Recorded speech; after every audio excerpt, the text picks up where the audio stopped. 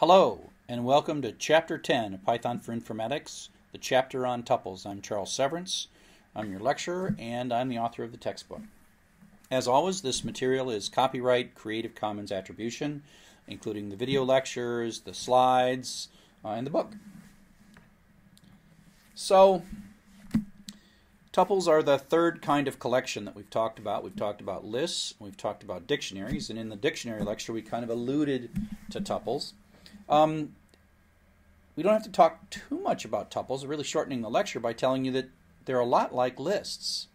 They're a non-changeable list, and the syntax of them is pretty much the same as a list, except that we use parentheses instead of square brackets. Okay, and so like here is a three-tuple with three items in it: Glenn, Sally, and Joseph. They are numbered 0, 0, 1, and 2, so the second thing is 1. So x sub 2 is indeed Joseph. We can pass them in as sequences to things like max or min or sum.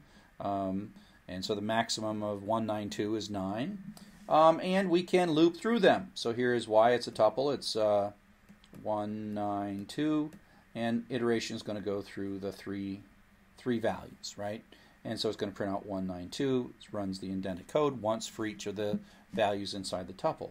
And so in this respect, they're very much like lists. But they're also different than lists in some real valuable ways. Tuples are immutable. And so if you recall when we talked about lists, we compared them to strings because both lists and strings are a sequence of elements where the first one is 0, 1, 2, etc. But if we look at a string, for example, and we have a three-character string ABC, and we want to change the third character, y sub 2, to D, it complains and says, no, you can't do that. But you can do it on a list. So if we have a list 987, and we say x sub 2 is 6, which is the third item, then the third item changes from 7 to 6. Okay, so this is mutable. This is not mutable. And tuples are also not mutable. They are like strings. They're sort of like lists in terms of what they can store, but they're like strings in the fact that they can't be changed. So here we create a three-tuple, a three-item tuple, and we try to change the third thing from 3 to 0, and it says you can't do that. Not mutable. Okay, so it's kind of like lists in the kind of data that we store in them, and it's kind of like strings in that you can't change them once you create them. So this parenthesis, this constant, is the moment of creation. Once you've put the things in, you can't fiddle around with it. There's a bunch of other things you can't do with tuples. You think, why even use tuples? We'll get to that in a second. So here is a three-tuple with the numbers 3, 2, 1. You can't sort it because if you sorted it, that would change it.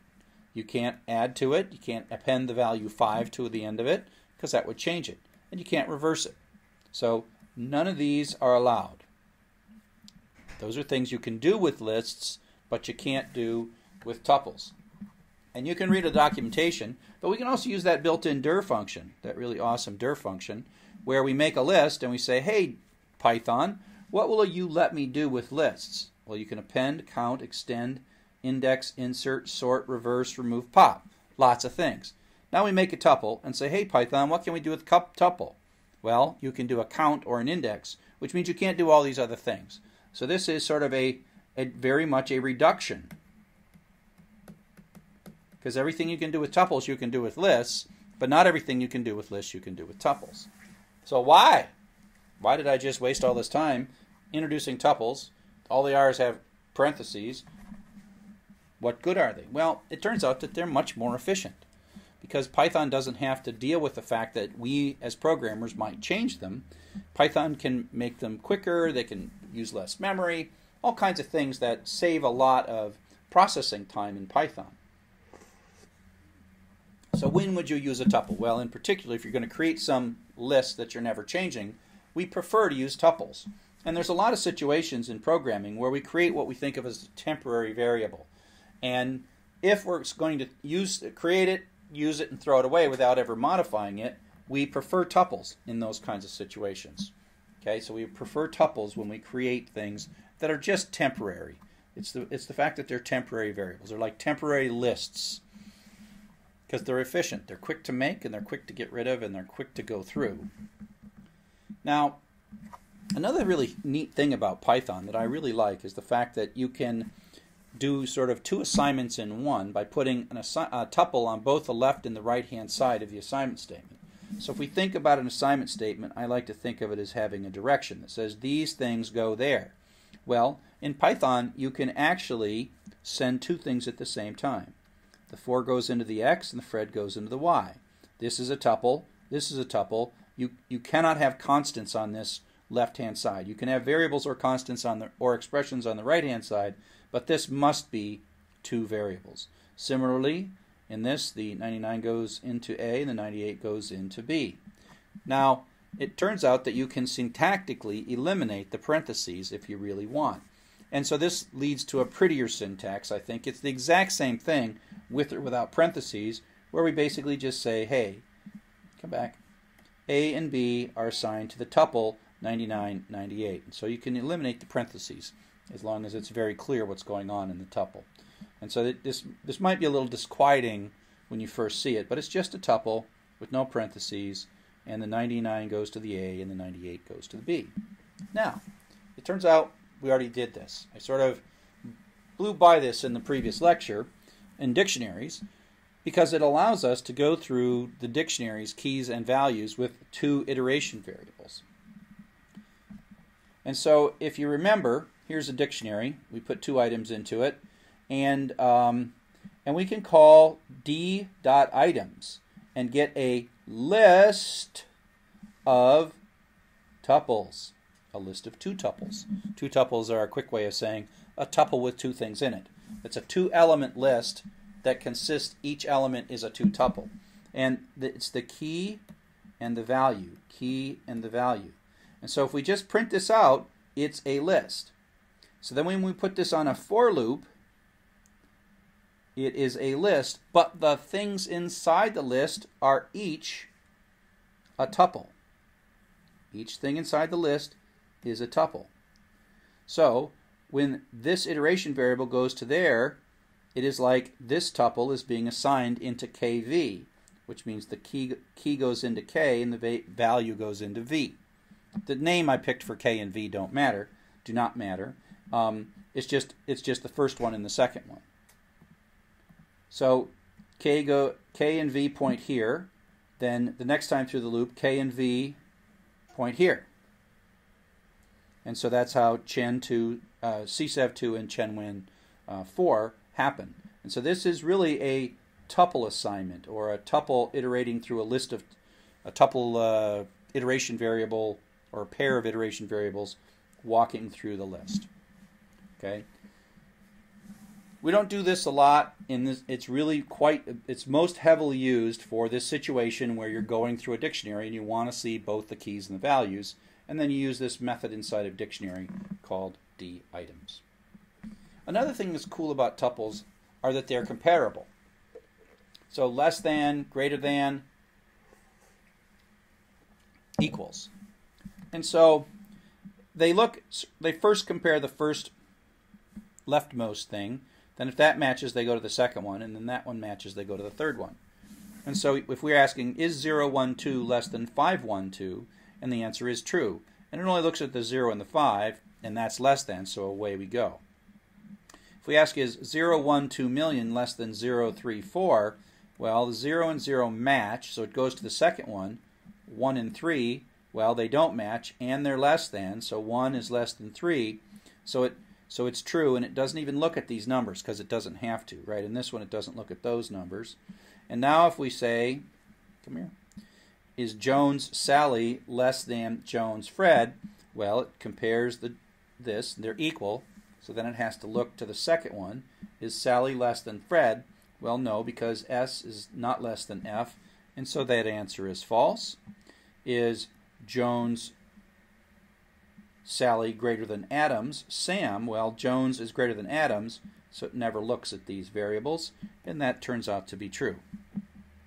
So these are comparable, which means we can use the less than or equal to, greater than or equal to, or not equal to. So we can use these operators on whole tuples. Now this turns out to be quite nice, because things that can be compared can also be sorted. Okay? So here is A, B, and C. A maps to 10, B maps to 1, C maps to 22. If I look at the items, I get back a list of 2 tuples, 3 2 tuples. They are not sorted because dictionaries aren't sorted. A maps to 10, C maps to 22, and B maps to 1. The order that these come out in is not something that we can control. But if we put these items into a variable, call it T, T is the list of tuples basically, and then we tell it to sort, it can do comparisons between all these, and it can sort them, and now they're sorted in key order, A, B, C. Now you'll never get any keys that match, so it never looks at the second one, right?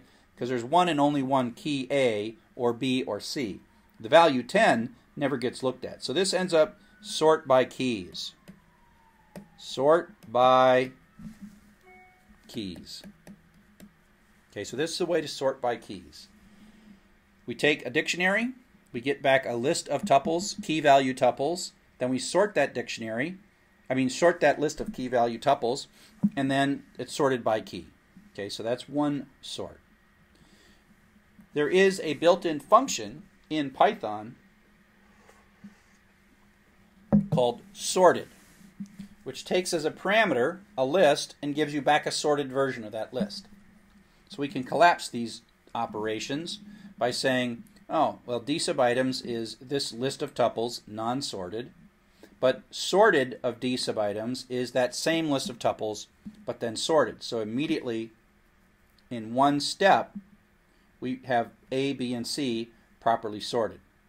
And we can combine all this into one nice little for statement where we say for kv in sorted of d sub items. So this is now going to first sort the key value pairs by key, and then kv is going to run through them. So k is going to be A, 10, then k is going to be B, V is going to be 1, k is going to be C, B is going to be 22. So now we've printed these things out in alphabetical key order. Okay? So by adding sorted to d items, that means that this loop is going to run in key sorted order. Key sorted order. And that's because sorted takes a list and then returns, as it takes a list as unsorted list as input and returns a sorted list. Okay? Now, if we're doing something like our common problem of what's the most common word, what if we want to say what's the 5 most common words? In that case, we probably want to sort in descending order by the values, not the key. Okay? So we want to sort by the values instead of the key. So this is a situation where we're going to create a temporary variable. So here's how we're going to do it. Here is our dictionary with A10, and we want to sort now by the values. We want to, maybe see the most common or sort by the values. And so we're going to make a temporary list, and then we're going to loop through the items. So this is going to just loop through them, and it's going to loop through them in non-sorted order. And we are going to add, using the append operation, to this little list that we're making, but we're going to add a tuple that is value comma key. So if we make the value first and the key second in this tuple. So this syntax here of this parenthesis v comma k, that means make a 2-tuple with values from the v and k variable. And append a list. So you're going to end up with a list of 2 tuples. So if we take a look, when we're all done with this, each of these is a tuple. 10a gets appended, 22c gets appended, and it was simply the opposite order. The tuple, each of the tuples now has the value first and the key second. Value first, key second, value first, key second. So this is a bit of temporary data that we've created. This is a bit of temporary data that we've created. Then what we do is we call the sort method. Sort, take this list. Lists are mutable. The individual tuples can't be changed, but the order of the tuples can be changed because they are in a list. Temp.sort, and then we're going to say reverse equals true, so we sort from the highest down to the lowest. Okay? And now temp has been sorted, and now it is in a new order. 22, 10, 1 is what caused it to be sorted, so we know that the biggest value is 22, the key of C. Next biggest is 10 with a key of A, and the smallest is a value of 1 with a key of B. So the trick here is if we want to sort in some other way, we just construct a list where we put it in the order that we want it sorted, and this is more important now. The value is more important than the key. Now if we had another, like a 22F, it would sort first on the 22, and then it would sort the F1 after the C1, right? So we don't have any duplicates, but we could have this. We could have the key of C to 22, and we could have F also to 22. Okay, so take some time on this, get this one right. So now I want to show you a program that is going to show you the 10 most common words. We did a loop before where we did the most common word by doing a maximum loop at the end by looking through all of the counts in a dictionary and then picking the maximum. But what if you wanted the top 10? Right? That you don't want to write a loop for that. So we're going to use sorting. So here's what we're going to do. We're going to open a file. We're going to create a empty counts dictionary. Then we're going to write a for loop that reads each line, for line in F hand. Then I'm going to split each line into words based on the spaces using the dot split. Then I'm going to loop through each word in each line and use our histogram or dictionary pattern where I say count subword equals counts.get word comma 0. That basically says go look in counts. If the word key exists, give me back the value that's in that. Otherwise, give me 0. So this both creates the new entries and updates old entries all in one nice simple statement. So at the end of this bit of code right here, we are going to have counts with keyword word count pairs. Okay, so this is something we've done before. It's just dictionaries, reading, splitting, and then this pattern of how to accumulate in a dictionary. Then what we're going to do is we are going to make a new list called LST, and now we're doing this key value in the item, so this is going to go through the key value pairs in this list, which is the key value pairs from the dictionary, right? But then we are going to create this temporary list of tuples that are val comma key. So val is like 20 the, 14 hello. And that's what the list is going to look like, right?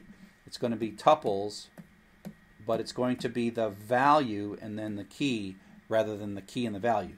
This one here is key value. This one here, LST, is value key.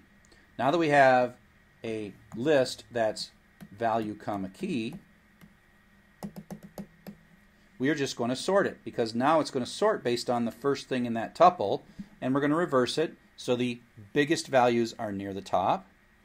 And so when we're all done, this is going to be a list, except it's going to be sorted based on the value. So that's just one step to sort it.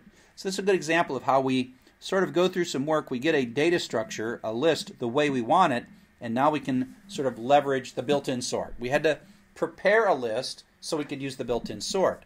We could do this by hand, but it'd be very difficult. But it's easier to say, I think I'll make a list, and then I'll sort it. Okay, so I made two lists basically. I made the original one. Now I made this one just for the purpose of sorting. And now what I'm going to do to print out the top 10 is I am going to write a for loop, val key. Remember, this list, LST, is value key. And I'm going to say for val key in list, using list slicing, up, starting at 0, up to but not including 10, which is indeed the first 10 items.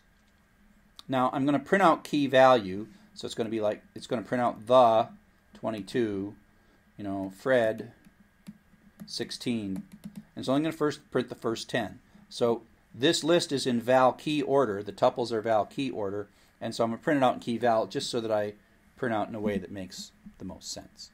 And so this is a simple way to do a simple histogram of the occurrence of words in a file. So again, you should know this. You should know every line. You should know every line. Go back, review a couple times, but you should know the meaning of every line of this. And if you do, that's really good. So as you become more powerful and capable inside Python, you will realize that there are sometimes even shorter ways of doing things. Now, what I'm showing you here is not that different than what was on the previous page. It's just really dense, but you have to concentrate. So if I want you to understand what's on that previous page, if you don't understand this, don't feel bad. I'm going to explain it to you, but don't feel bad if you don't get it. Okay? So I'm just going to explain it. If it doesn't feel right to you, go back and look at the previous page. Okay, so here we go. I'm going to have a dictionary, and then I'm going to print in one line, sorted by value. So we'll start from the inside out. So this is a thing called list comprehension. It looks like a list constant because we start with square brackets. But this is a Python syntax that says construct dynamically a list of tuples v, k, and I would like you to loop through the items with k and v taking on the successive values. So this is creating that reversed list where value and key are the order of the items in each tuple, and it's going to do that. So this is going to expand. It's sort of like it goes, expands this. It makes a temporary list right now. Now, if you look on the previous slide, we called that thing LST. But here we don't even call it LST. And then once we have the list of tuples in value key order, then we simply take and pass that into sorted. This is a function call, the sorted function. And then, now I'm not reversing it, but the print statement prints out its ascending order of the value, 1, 10, 22. Okay, so this you can make these more dense once you're a little more comfortable with what's going on. It's sometimes easier to construct something that seems to have steps where you can put a debug print here, you can put a debug print here, you can do a debug print here, and you kind of see what's going on, right? Whereas once you really understand this, you can write some more dense Python. When you understand this, it's okay, right? So I'm not saying you're supposed to understand this, but I just want to point out that it's possible to do this in a tighter fashion. So tuples are like lists, except that you can't change them, right? You can't change lists, and you can compare them, you can sort them, you can sort lists of tuples. You can't sort within the tuple itself. The two values on the left-hand side of an assignment statement, we can use sorted, and we've played with sorting dictionaries by key and value. So that's kind of the end of this lecture, and so at this point I just want to kind of congratulate you on making it through the first 10 chapters of the book. So I'll drink a cup of tea to you. Here's your cup of tea. Here's my toast to you. In my Slytherin cup, and so it's time for a graduation ceremony. So I'll give a little graduation speech here with my graduation hat on, and this is my Slytherin wand. And so the reason I'm congratulating you at the end of this chapter is that at this point you kind of know all the fundamentals of programming. Programming really comes down to what's called algorithms and data structures. Sometimes we solve a problem by a clever series of steps that we put together, and sometimes we solve a problem by creating a clever data structure. And so the first few chapters were about algorithms, steps, loops, functions, very procedural, how you sort of create these threads of stepping and do things a bunch of times or skip around or whatever. And in the last 3 chapters that we've covered, we're talking about data structures. And programming power comes when you combine algorithms and data structures. Now in the next chapters, starting with chapter 11, regular expressions, we're going to learn sort of more clever ways of doing the same thing. So you kind of know how to do a lot of stuff now. From this point forward, you'll see, oh boy, that's more clever. Or we'll use a database. Oh, that's more clever. But it's not fundamentally different. And so that's why it's important for you to understand before you leave this moment, to understand everything that we've covered so far. Loops, functions, strings, files, tuples, lists, dictionaries. Because they're kind of the foundation, and everything else will just kind of be a subtle refinement / improvement. So once you understand that, you've kind of begun. You become a basic programmer, and I like poof, like I like magically Asperio you and turn you a Pythonio and something like that. Okay, enough of the Harry Potter reference. Thank you for spending all this time with me. If you've gotten this far, I really appreciate it. And of course, it's really just the beginning, but I hope that it has been a good beginning. Thank you.